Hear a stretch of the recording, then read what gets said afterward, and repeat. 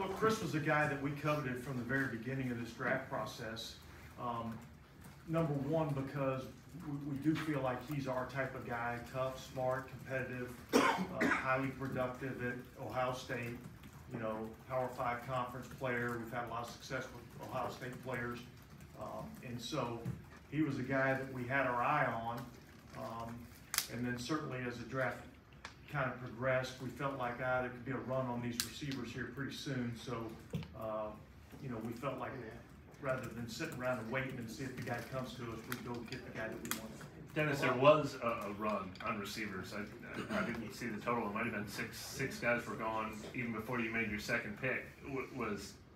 What made Olave had traded during the draft? Receivers traded during the draft. That's It was almost like there was 8 receivers, 9 receivers that went off today in the first round. What made Olave the one you guys wanted so much, as opposed to you liked the receiver talent so much you'd have been happy with almost anybody? I mean, what made him be the one to go get? I thought there were some good receivers in this draft, but he's the one guy that I felt like, man, I know exactly what I'm getting in this player.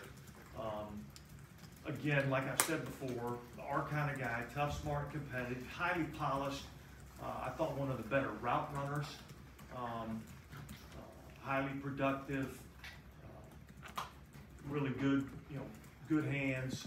I just felt like the best, well-rounded receiver in the draft.